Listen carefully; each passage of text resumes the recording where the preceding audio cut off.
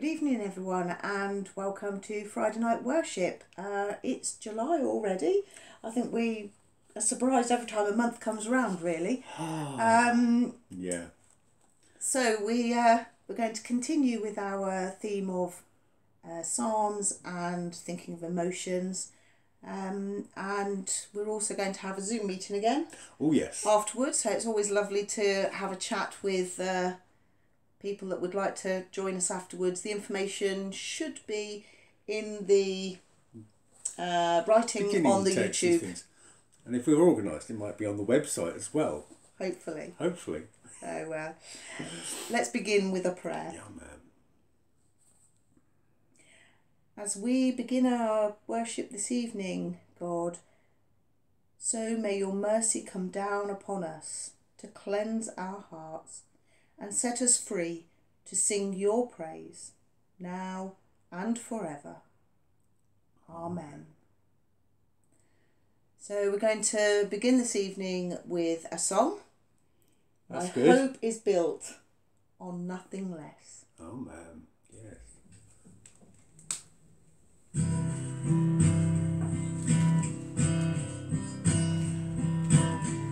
My hope is built on nothing less than Jesus' blood and righteousness. I dare not trust the sweetest frame, but wholly trust in Jesus' name. My hope is built on nothing less than Jesus' blood and righteousness. I dare not trust the sweetest frame, but wholly trust in Jesus' name. Christ alone, cornerstone, weak made strong in the Saviour's love. Through the storm, He is Lord, Lord of all.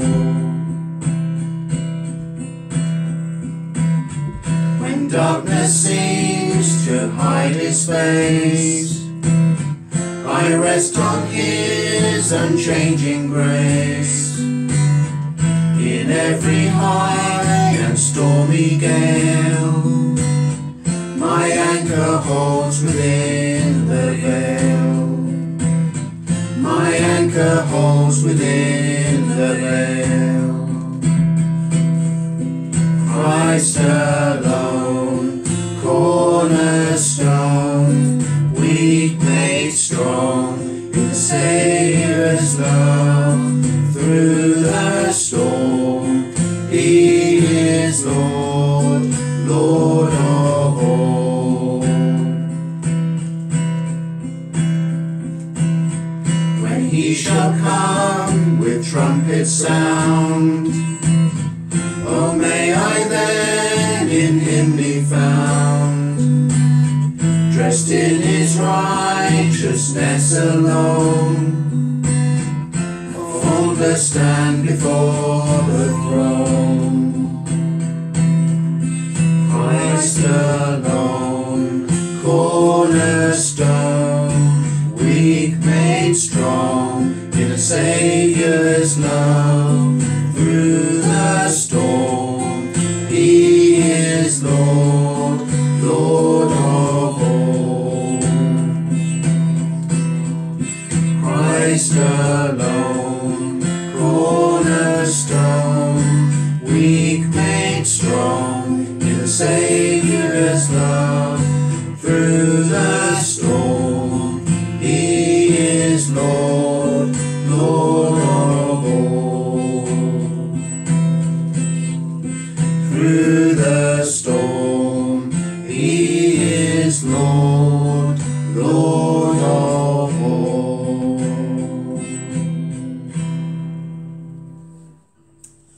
Right, that was good.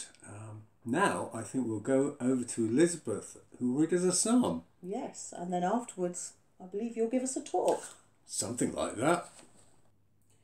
Psalm 62. On God alone my soul in stillness waits. From him comes my salvation. He alone is my rock and my salvation, my stronghold, so that I shall never be shaken. How long will all of you assail me to destroy me? As you would a tottering wall or a leaning fence. They plot only to thrust me down from my place of honour. Lies are their chief delight. They bless with their mouth, but in their heart they curse. Wait on God alone in stillness, O my soul, for in him is my hope. He alone is my rock and my salvation, my stronghold, so that I shall not be shaken. In my God is my strength and my glory. God is my strong rock. In him is my refuge. Put your trust in him always, my people. Pour out your hearts before him, for God is our refuge. The peoples are but a breath, the whole human race a deceit. On the scales they are altogether lighter than air. Put no trust in oppression, in robbery take no empty pride. Though wealth increase, set not your heart upon it. God spoke once, and twice I have heard the same. That power belongs to God. Steadfast love belongs to you, O Lord, for you repay everyone according to their deeds. This is the word of the Lord. Thanks be to God. My mouth shall tell of your righteousness and salvation all the day long, for I know no end of the telling. Amen. So, Psalm 62, contentment. Once upon a time, sometime back in the dim and distant past in the 1980s, I think it was, Rick Astley sang a song called You Are My One and Only. And that's nearly how the Message Bible translates the first verse of this psalm. God, the one and only. Everything I need comes from him. And in the second chorus, that is verse 6, God, the one and only.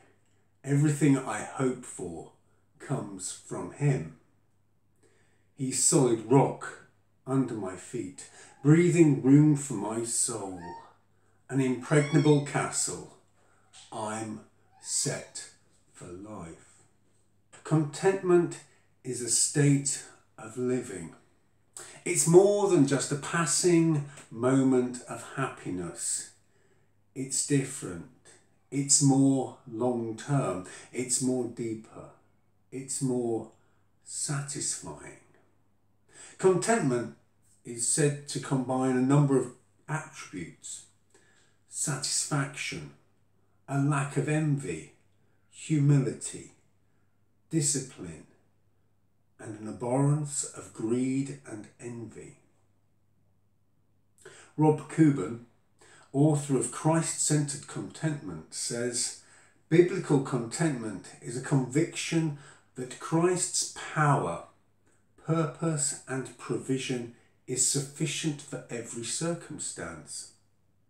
We are to learn how to walk through all kinds of adversity, believing in, to rest on God's good promises, despite what may be going on in our lives.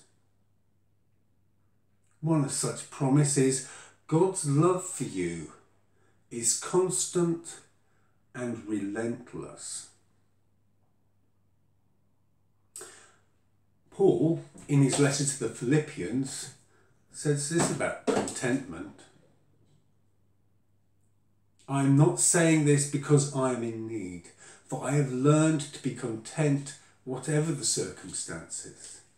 I know what it is to be in need. I know what it is to have plenty. I have learned the secret of being content in any and every situation, whether well-fed or hungry, whether living in plenty or in want. I can do all this through him who gives me strength. True joy and happiness is being able to be known by Jesus and to know that your salvation is in Jesus. Or, as the psalmist in this psalm puts it, in him is my hope. In God is my strength and my glory. He is my strong rock. In him is my refuge. Put your trust in him. Pour out your hearts before him. And likewise, don't put your trust in people. They are but a breath, a deceit. They are lighter than air. They will bless with their mouths, but in their hearts they curse. They will let you down. And don't put your trust in material things. Though wealth increase, set not your heart upon it. Don't trust in oppression, and take no pride in robbery. This state of being content, of having contentment, is not a new thing. But each generation seems to come up with it again and again and give it a new name, be it mindfulness or enlightenment or awareness or whatever. And I found this list on the internet that combines a number of actions or attitudes to help us lead us towards a sense of being in contentment. To pause, to take a deep breath and accept that other people are not like you. To stop buying stuff that you don't need. Learn to evaluate what you need and what you want. And ask why you're not content with what you already have. And whatever you do, don't make spur-of-the-moment purchases. Show people that you appreciate them. Be present for them. Listen without prejudice. Offer kind words and actions to build others up. Practice gratitude. Be thankful for other people, animals, and objects that enrich your life. Learn to enjoy simple things that don't cost money. Having meaningful conversations, reading a good book, spending time with nature. And live in the moment. Look for opportunities to enjoy the small pleasures of daily life. Focus on the positives for the today, not on the failures of the past or the possibilities of the future.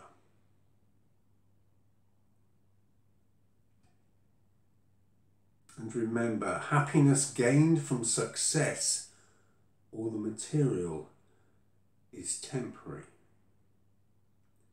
Contentment is simply gratitude, appreciation and acceptance for the way things are right now. True contentment is a deep-seated sense of accepting who you are and where you are at any given moment. So often we are focused on where we were or where we are going and not on the present. But remember this, God knows where you are. God knows who you are. And God is with you. And God loves you relentlessly. That never fails. And contentment, maybe we should have a think about how we can become more content. And I think we'll hear a bit more about contentment later in our reflection, which will be after we have sung Purify My Heart.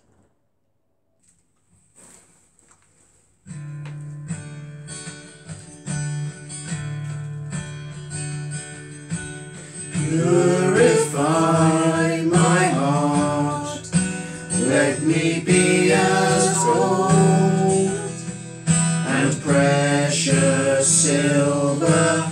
Purify my heart, let me be as gold, pure gold, refined as fire. My heart's one desire is to be holy, set apart for you, Lord. I choose to be holy, set apart for you, my Master, ready to do your will.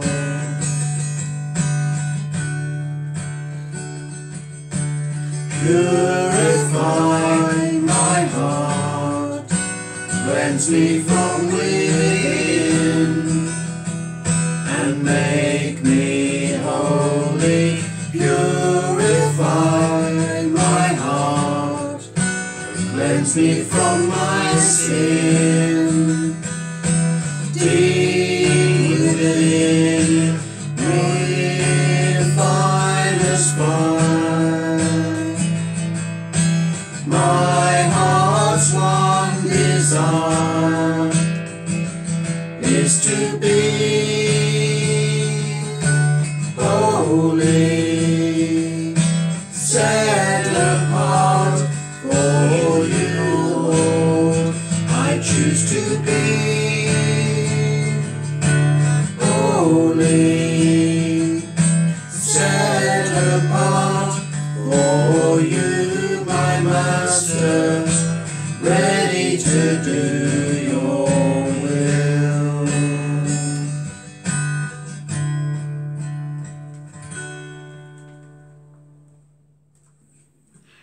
Good evening, and it's audience participation time. Fill in the blanks for me. If only I could, then I'd be happy. Let me give you an example. If only the government would lift their restrictions this summer and I could go on holiday abroad, then I'd be happy. Or, if only I looked like her, then I'd be happy. Or, if only I had that job with that. We live in a society when we're hardwired for the next thing, the next job, the next meal out, the next film, the next good thing that might be happening in our lives. And in doing so, sometimes we miss out on the here and now. Let me read you a few verses from Matthew's Gospel. This is Jesus talking. Therefore I tell you, do not worry about your life, what you will eat or what you will drink, or about your body, what you will wear. Is life more than food, and the body more than clothing? Look at the birds of the air. They neither sow nor reap nor gather into barns, and yet your heavenly Father feeds them. Are you not of more value than they? And can any of you, by worrying, add a single hour to your life? Countercultural, isn't it? and a tough call. And Jesus is saying to us, why are you striving? Why are you stressing? I've got this. What needs to change in our lives? Is it our circumstances where we are tonight? Or is it our perspective in those circumstances? Tonight, maybe even think about one good thing that may have happened to you today, even if it's a tiny, tiny, small thing. And give thanks to God for what he's done today. Neuroscientists will tell us that if we practice this over and over and over, then we can actually change our neural pathways in our brain, leading to a more positive outlook in life. So we need to change our perspective, but that's not easy. It may help to find a notebook. I treated myself to a notebook because I find this tough. And I treated myself to a new notebook, and every day I write down one thing that's positive, one thing that I can say thank you to God for. And then in a few months' time, you could maybe review it and have a look at maybe just how much we've got to say thank you to God for. If it's our perspective that God is ultimately in control of everything and that we're held in God's hands, in any given circumstance, we'll find that one good thing. It will change our perspective and our outlook on life. So maybe tomorrow morning it's a trip to the local corner shop to treat yourself to a nice new notebook where you can record the one good thing that's going to happen today and give thanks to God for it. And then maybe, just maybe, we might find that elusive concept of being content. Good evening. Let us take a moment to be still and calm ourselves after a busy week. Focus on the light of the candle that represents the light of Jesus, and may that reflect our Christian love from our hearts to all those we come into contact. Jesus, we carry many burdens of responsibilities from our daily lives. The stresses and strains can at times seem overwhelming, and we ask for your strength to lift the yoke and lighten our load. Give us fresh insight to all the emotions that have held us down and uplift us now. We ask God to help us see them through the eyes of Him, and may us find ourselves more sensitive to the needs of those around us too. Let us pray for all those in leadership and that take responsibility for aiding us in our jobs, through caring for our children and students and supporting those who are vulnerable. We pray for all those involved in healthcare, for their dedication and their vocation in their selfless sense of duty. Give these people the strength to manage the roller coaster ride of emotions in dealing with the most harrowing situations. We pray a simple prayer to conclude that, Lord, today, is there somebody you would like us to connect to away from this church family? Please open our hearts to be receptive and show the love of Jesus that has been given to us. Amen. Gathering our prayers and praises into one, let us pray, as our Saviour taught us. Our Father in heaven, hallowed be your name. Your kingdom come, your will be done, on earth as in heaven. Give us today our daily bread. Forgive us our sins, as we forgive those who sin against us. Lead us not into temptation, but deliver us from evil. For the kingdom, the power, and the glory are yours, now and forever. Amen. And I think it's time we had another song. What do you think? I think that's a good idea. I think we should ask John to play us Meekness and Majesty. Please join in.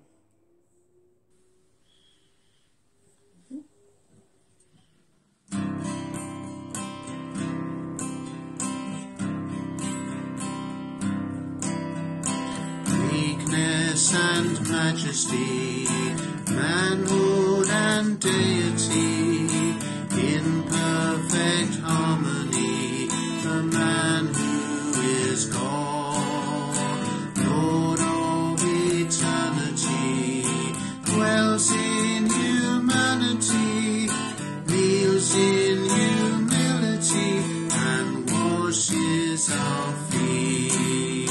Oh, what a mystery, meekness and majesty. Bow down and worship, for this is your God.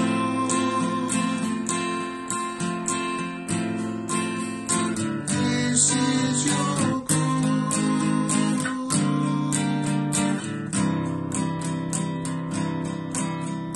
Father's pure radiance, perfect in innocence, yet yearns obedience to death on a cross, suffering to give us life, conquering through sacrifice, and as they crucify, grace Father forgive.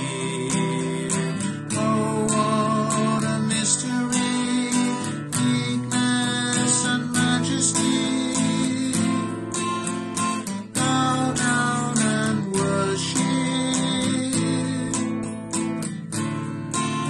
for this is your God. This is your God.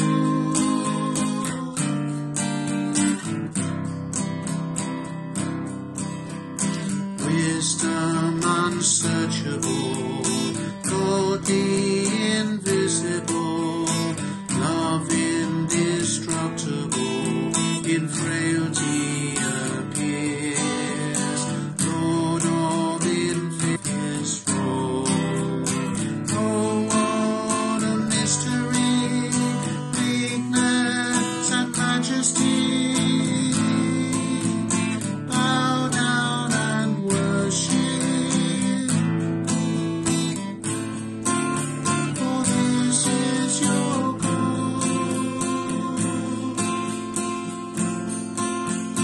This is your God.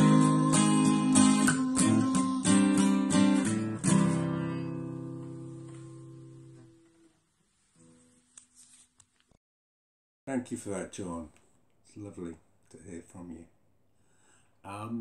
Right, well, hopefully you'll join us on Zoom and you can come and tell us how contented or not contented you are, and what I've got right and wrong and anything else. But Or yeah, that'd just be a lovely. general chat. Yeah, we've talked about knitting patterns and gardens and all sorts of things recently, so You'll let's be come and join us. surprised. Do join us. Yes, Let's finish with a prayer that sounds good. and a blessing, maybe. Maybe. Lord, we thank you for this time that we've had together, albeit continually online at the moment. We look forward to a time when we can all come together and actually be able to sing and worship you in church again. And a blessing. The Lord bless us and watch over us. The Lord make his face shine upon us and be gracious to us. The Lord look kindly on us and give us peace. Amen. Amen. And let's say together the grace. The grace of our Lord Jesus Christ, and the love of God, and the fellowship of the Holy Spirit be with us all, evermore. Amen. And so we have our final song this evening, which would be really good. A good one to sing up to. It is. Definitely. Good one. The Servant King.